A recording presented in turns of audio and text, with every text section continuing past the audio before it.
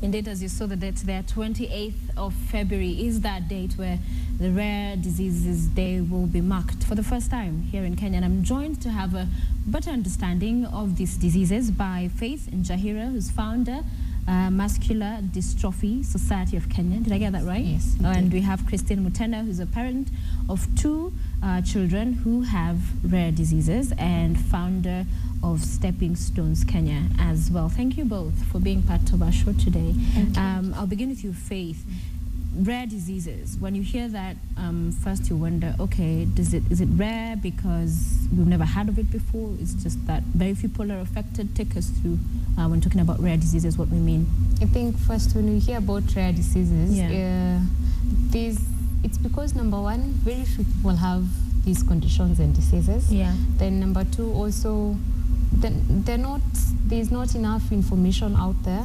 Not enough people are ready to come out and champion and create awareness. Mostly we find that if somebody is directly affected or indirectly, maybe through a member of their family, that's when they'll come out and try to create awareness. So that's part of why I guess they're called rare diseases. Yeah, mostly because very few people. So then in a world where we have billions, nobody's talking about it much. But you have a rare disease. Talk us through that. Yes, so I have muscular dystrophy, which is a condition that causes, it's a degenerative, it's a progressive condition that causes the degeneration or slow loss of muscle power, which means that now the dystrophy part of the word, there's a protein in the body that allows our bodies to do those small tasks. Like when you want to stand up, you don't have to write your body a memo and tell them like, you're going to be standing. We are standing up. So, but now when the dystrophin part of the muscles, that protein, when it's depleted, then slowly it's not as automatic. When you want to stand up, I have to hold on to something to actually get up from a seat. If I want to walk faster, I have to debate with my mind, how fast are you going to walk? Are there pebbles on the way? Are you going to fall? All those things. So then it's a condition that also does not have a cure. Currently in the world, there are researchers who are doing a lot of work to try and find a cure for the condition, muscular dystrophy. But as yet, there's so many trials here and there, but none has been successful. And when did you find out you had the condition? I started noticing the signs of being different when I was 10. When I used to be last. Every Tuesday and Thursday, we had a school sports day where everybody had to run around the field. So I realized I'm not as fast as my classmates. Then slowly, I realized stairs are hell. Tedious. Very tedious, or you have to be very careful.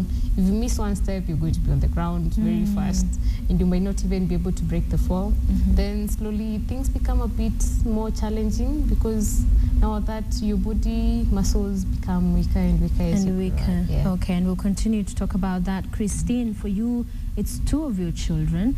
Take us through just, finding out what age are they and also the condition or disease that they suffer from. Firstborn is 7 years. Secondborn is 2.5. Both of them are... The thing with rare diseases, you find that 80% of it is genetic and 50% of that is found in children. And for my kids, it's both genetic. So there's nothing... the firstborn was discovered, I think, when at birth. The secondborn was more of symptoms of, she can't do this, she has delayed milestones, she has this, she has that. But finally, through genetic testing, which is not done in Kenya, is now when you got to get the actual problem. The firstborn has a condition called hemihypertrophy and hydrocephalus. The second one it's called ring 18 chromosome. So you say it's not done in Kenya. So it must have been quite a scary experience. What is it you began to see or notice in the children that got you to seek medical attention, realize you're not getting the answers here, and then where did you go to seek it after that? I think it started with the firstborn, because at least her, when they noticed it at birth, we had a lot of follow-ups with her pediatrician. So we really had a lot of doctor visits and everything, and we knew fine, there's genetic testing, but for her it's okay. Whatever she has, we'll just have to manage and she's good to go. But when the second born came and she's not hitting her milestones as she is, and she has this happening, like she has a hole in the heart, she has this, she has that. So we were like, given the first instance, let's check on the second one and just make sure there's nothing much you're dealing with. It's just now, when we did that, we realized, wait, this is something totally bigger than what you were thinking. So it became...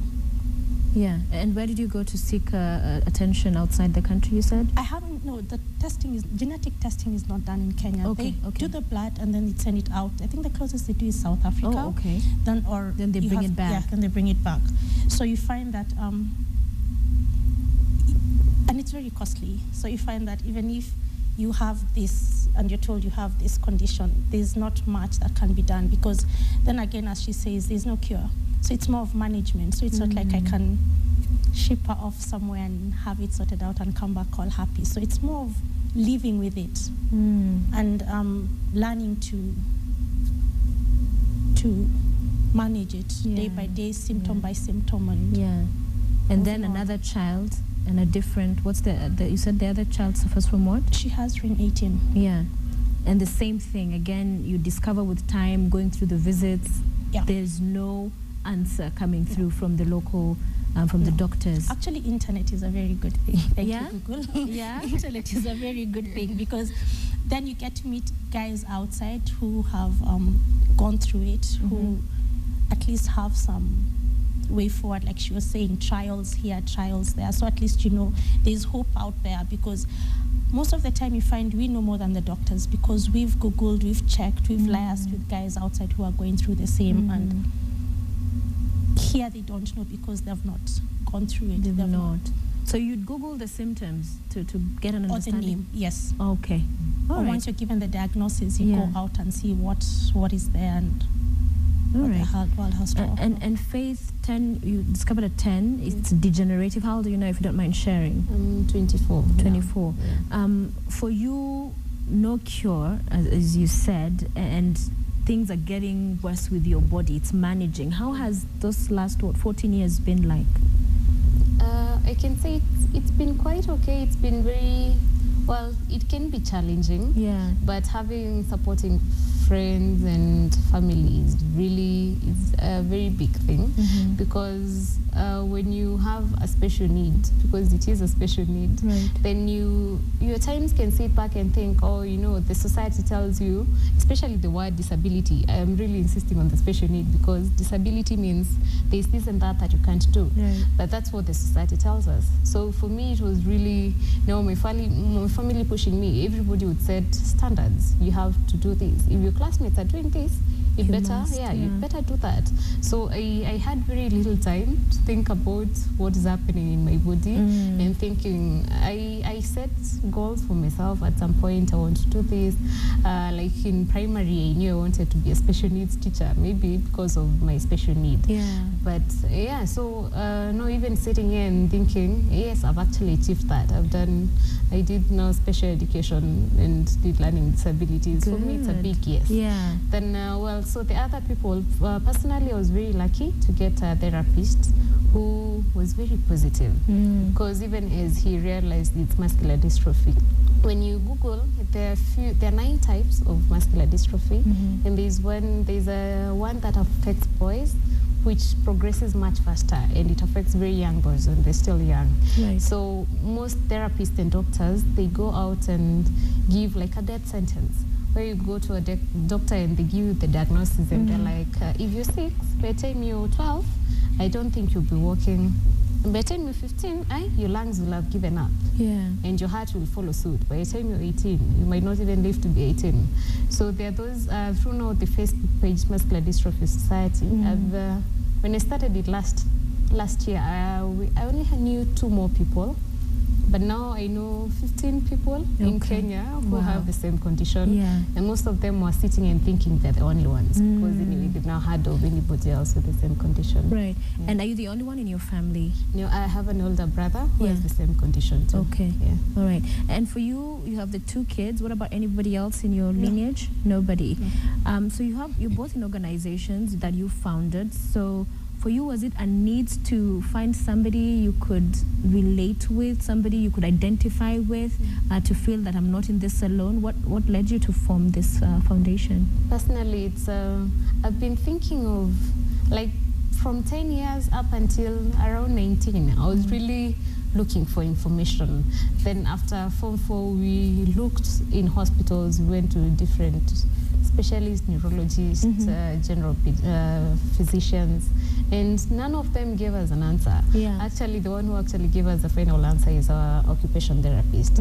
But now for me, it was a relief. It was a very big sigh of relief, knowing finally I have a name to this condition that's affecting my body. So I wanted to go out there and tell those people out there who are wondering what's happening to my body. Because I think when you're all growing up, you're thinking, if I'm running from here to school in 20 minutes, maybe when if you're in class 4, maybe at the time in class 5, we'll be using 10 minutes, less time.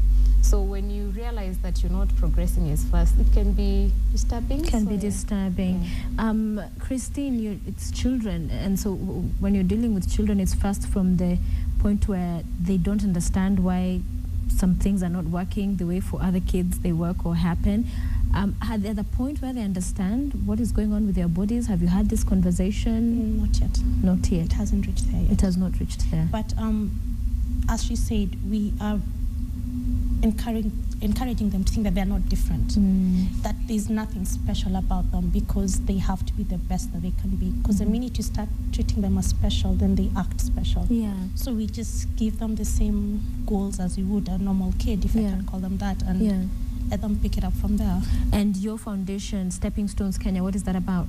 It's an online Facebook group for parents with special needs, not necessarily any specific. You have parents with cerebral palsy, kids, Down syndromes, autism, name it.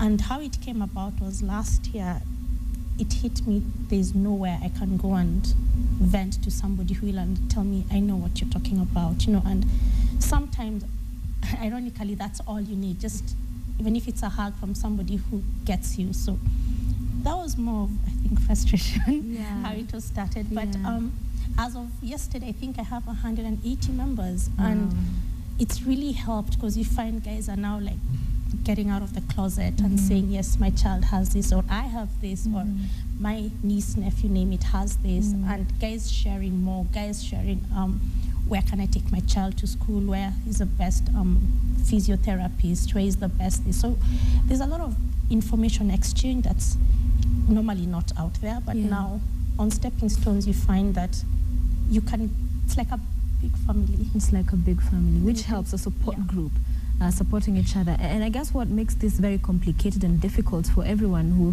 either is dealing with a condition or with loved ones is that misdiagnosis, even in trying to figure it out, must happen a lot, because nobody knows, it's rare. So they're all trying to figure it out, and there's not enough information out there. So talking about the Rare Disease Day, which is coming up, and I notice you both have ribbons. I hope that is it's a ribbon, Okay. So talk us through what efforts yourselves with your organizations and others are doing to make sure that it doesn't become such a heavy, strenuous process for one with a condition or a disease, or with a loved one with the same. We'll start with you. First, the main thing we're doing, or I'm doing, is making sure that everybody that I know, or anybody that knows somebody that I know, knows there's something like muscular dystrophy. Because when you're walking around, when I'm walking, people will not know that I'm any different. Until maybe I'm on the ground and I can't get up, and I need help to get up. And somebody's like, but you're okay. I've seen you walking. So trying to demystify and also make sure that people don't discriminate is the main thing that we're trying to see. Because even the doctors, trying to get maybe even the medical practitioners possibly to go out there. My hope is that one day we'll have some medical research going into those rare conditions in Kenya, and people trying to look for a way out of these conditions. Okay. As you make your sentiments, also tell us, are people involved? Where will it be happening? Is it an event, or is it just a day and people, it's just to create awareness? Actually, it started like a month ago. So right now we're just creating awareness to Kenyans, so that at least they know that there are rare diseases outside. There are like between 6,000, 7,000. There are various, and they're not easily detectable. And with Kenya, you find that there's something called newborn screening, whereby they do genetic testing for all children born. That's why they do it in the developed countries. We don't do it here. And if we did it here, we'd pick 60-70% of these conditions early. So it's just more or less to tell Kenyans, look, this is out there. Don't treat your neighbor, or because it's usually the society you're trying to get. Don't treat your neighbor as he has a curse because he's different from you, or whatever he's going through. You've never seen it before, but it can be something that is honestly just all he needs is help. And funny enough, most of these conditions, as long as they are long life conditions, society support is the best, because you may not be able to help me financially, but as she said, helping her get up, that's good enough, without questioning and her having to explain to you why you have to lift her up. Why can't she get herself up? She looks fine, you know. So basics, and also the government to put in more into this, because it's something that, as much as it's rare, not known, it's something that give a few years to come, it's going to be so huge, it's going to now become an emergency. If we can curb it now, at least for our children or our children's children, it's going to be a better future. Okay, and we laud you both for what you're doing, your strength to even just come and talk about it, to create that awareness. Very many people, I'm sure, watching this, getting to hear about this for the first time. And as you very well put it, it's all about that support, you know, and having people who have an understanding and accommodating of everybody. And so if you want to get more information, you can visit the pages are on Facebook, right? So there's Stepping Stones Kenya, and also Dystrophy Society of Kenya will be posting the links. I'll tweet them, and you can be able to follow up. Christine Mutena and Faith Njahira with us in studio. Thank you so much, and the very best on the 28th. Keep us vanished to the details, and we'll keep our viewers informed. Okay. All the best. We're just about to bring this show to a close. We're glad you're watching. Let's go to Bangla Kiosk before we also sample some of your views. We've been engaging with you as well in our question of the day, and we have quite a number of your responses coming through, and of course the discussion also we had earlier with Chris Hart. I'll read some of those when we return from Bangla.